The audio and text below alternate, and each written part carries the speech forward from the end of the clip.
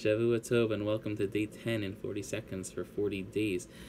The Torah brings down the idea that there are 12 months in the Jewish calendar year, and each of these 12 months is associated with one of the tribes. Rav Moshe Shapiro and many others bring down the notion that the month of Elul is associated with the tribe of Gad. Now, many of us are familiar with many of the tribes, and probably all of us are familiar, at least on some peripheral level, of what all the names of the brothers of Yaakov, all the sons of Yaakov were, but most of us are not so familiar with who and what God represents. What is the nation of God, and why is it connected to the month of Elul? The answer, I believe, or at least one potential idea, can be found in the bracha that Yaakov, God's father, gives to him towards the end of his life in Parshas Vayechi. Says Yaakov to his son Gad Gedud Yigudenu, Yagud Akiv. Clearly making an alliteration over here with the fact that Gimel Dalet is the root of all these words, and Gimel Dalet is also the name of the tribe of God.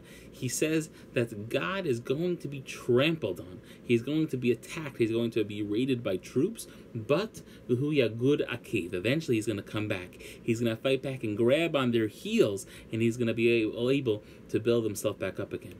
And with that in mind, it's clear that God, therefore, is the perfect parallel to the month of Elul. How are we feeling right now?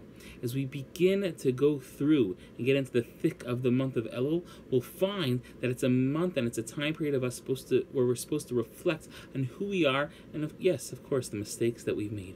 If we think about the lowest points that we've reached over the course of this past year, we'll begin to feel very dejected. We'll begin to feel very low and lost. But says Chazal, the month of Elul is like God. You're going to feel lost. You're going to feel dejected. You're going to be raided by troops. Gad Gedud Yigudenu. But, nonetheless, V'hu Yagud Akiv. You have to believe in yourself. You have to pull yourself up back by the bootstraps. And if you can do that, then you'll truly be identifying with this month and what it's all about. Namely, that we are like the tribe of God in this month. That we have to be able to pull ourselves back up, because that is what tshuva is all about. We return by admitting that we were lost at one point, but now we have quite literally found who we truly are. And if we can do that, then will God willing be able to make the most of this time period. Everyone should have a great week.